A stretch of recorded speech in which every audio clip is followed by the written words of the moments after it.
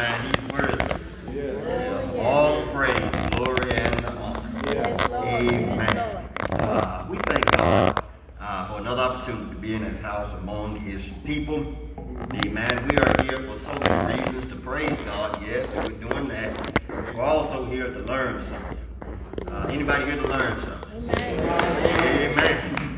Amen. We're in a place, church is a place where we ought to praise God. No, it doesn't hurt to learn something. Amen. And so one thing that the Brotherhood does and is known for, amen. As a matter of fact, every time we have one of our regular meetings once a month, not only do we have a sermon, but we also have a lecture and topics given. So this is an organization that's all about building men up in the faith through knowledge. Amen. And so on your program, you'll see there is a space for a lecture. We do have a lecturer here this evening. All of our lectures this week are coming from institution, Dallas Bible Theological Institute. Amen. Last night, we were blessed to hear from the president of that institute, Dr. Leon Moore. Well, tonight, we have with us Reverend Joseph Ellzey. He is a member of the Great Commission. Yes, Great Commission Baptist Church over on McCarty. Just to list a few things about him.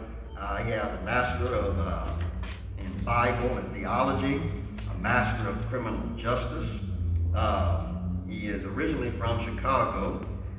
He was an engineer for 10 years. Also a police officer with the Fort Worth PD for 9 years. All right. Amen. Amen. And also works as a consultant. I was impressed. Yesterday I learned something about him. Raise your hand if you've heard the name L.K. Curry.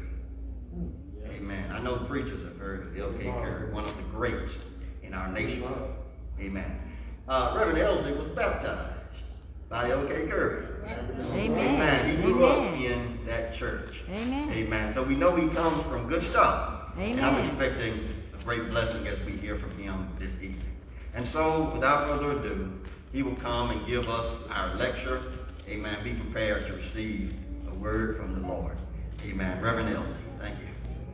Amen. Amen. Amen. I will bless the Lord at all times. Amen. And His praise shall continually be in my mouth. Yes, Lord.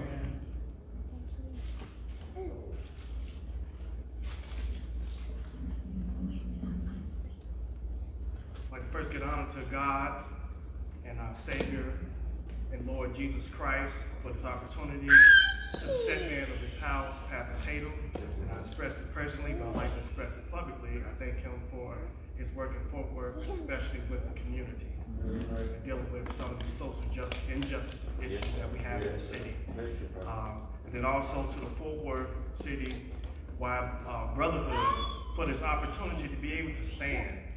They could have chose anybody, and I know originally they wanted a president, Dr. Leon Moore, to do all 3 nights, but he had to go out of town, so I'm happy that he thought well of me. And so I told him that I'd be on my best behavior. I'd just like to speak shortly from the collection of Psalms, Psalm 119, the 119th number of Psalm. And as you turn to that, I also like to just give a shout out to Pastor Ellzey and to the chaplain, Pastor Desson, and he's also a professor at the Bible Institute. And then for all that out there, I got some friends from the church, Dr. Wilson, Pastor Ruben Garcia, and I got some more out there. And so just happy to see y'all and everybody who's here. So Psalm 119, I won't eat up my time, but Psalm 119, and I just want to lift one particular verse, and that is verse 71. If you are seeing red in your Bible, go left. Y'all smile. On your devices, you can cheat. But Psalm 119, verse 71. Listen to these words as I read it in the King James Version. It is good for me that I have been afflicted, that I might learn thy statutes. Amen? Amen. And amen. You may take your seats in the presence of our most holy God. Yes, Lord. It is good for me that I have been afflicted, that I might learn thy statutes. For this short time, I'd like to speak from the topic, spanking from the Lord. Okay. Spanking from the Lord.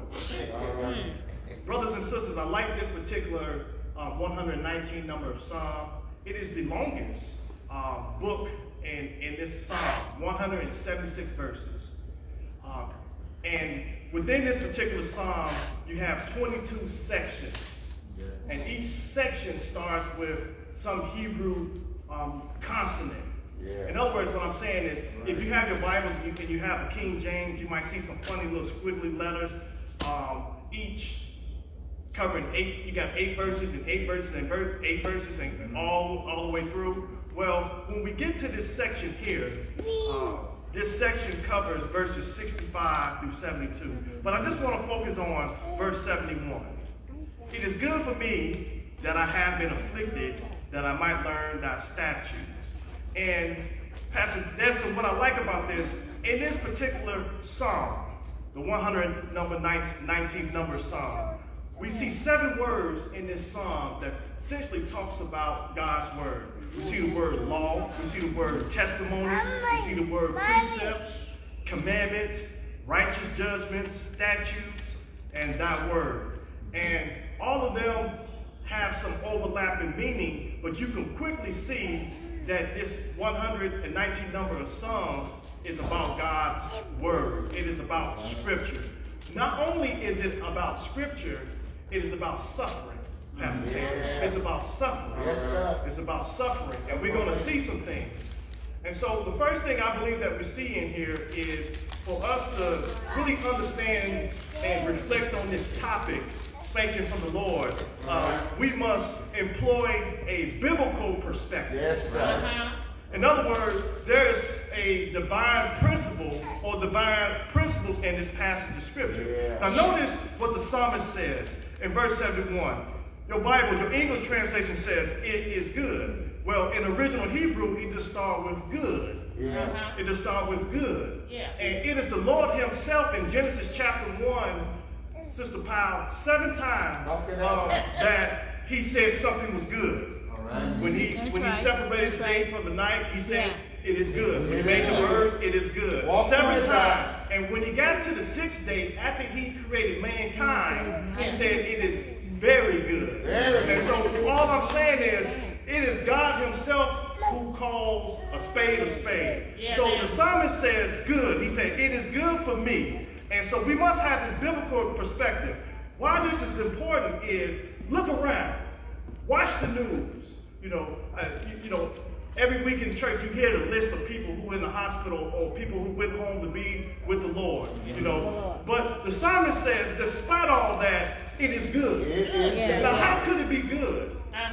But it can be good when you take your perspective off what you see and place it on the true and living God. Don't your Bible read that we walk by faith and not by sight? So we see, it is good for me that I have been afflicted. We must have a biblical perspective. Secondly, what I believe was here in this text is we must engage the biblical text. What do you mean engage the biblical text? Well, there's some tension in this text. Dr. Frank A. Thompson says that when you look at a particular passage of Scripture, you should look for the tension in the text. Now, here's the tension. Now, the psalmist has the audacity to say that it is good for me that I have been afflicted. How many times have you said that? And so as we engage this text, as we look at this word afflicted, this word means to bow down or to be afflicted. But what's interesting in this passage of Scripture is who was doing the affliction. See, what we learn as we engage this text, we see that the action in this passage of Scripture is what we call a passive action. So what a passive action is that the subject is being acted upon. In other words, simply stated is that the subject is the psalmist, and someone from the outside is doing the action upon the subject, which is the psalmist. Are y'all with me? So what I'm saying is, too often, child of God, we want to blame Satan for everything. We have church and the microphone system not working. We want to say Satan in the microphone. We want to blame Satan for all things, but there are some things that the true and living God, and if we want to be biblical, it's all things. Our Lord is sovereign. Come here, Job. Look at all the calamity that happened to Job. God challenged Satan. He said, Satan, where you been? Going to and fro, he walked. He said, have you considered my servant Job? So as we engage the biblical text, we see that this affliction that came about to the psalmist. Now watch it. It's in your Bible.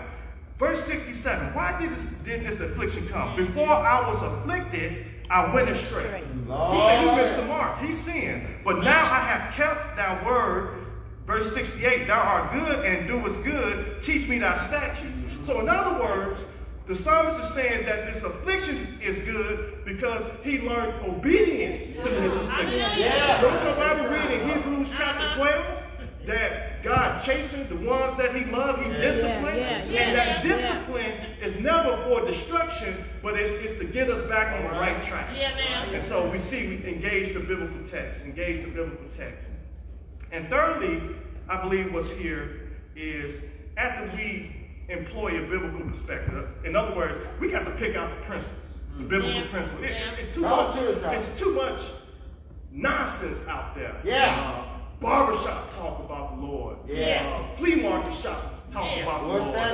But nobody want to be biblical and speak about the Lord. But then once we get to the point, we have to engage this text, and then finally we have to expound or expounding on the word. It results in biblical preaching. And all I'm saying is it's a divine purpose for what the Lord has for both you and I.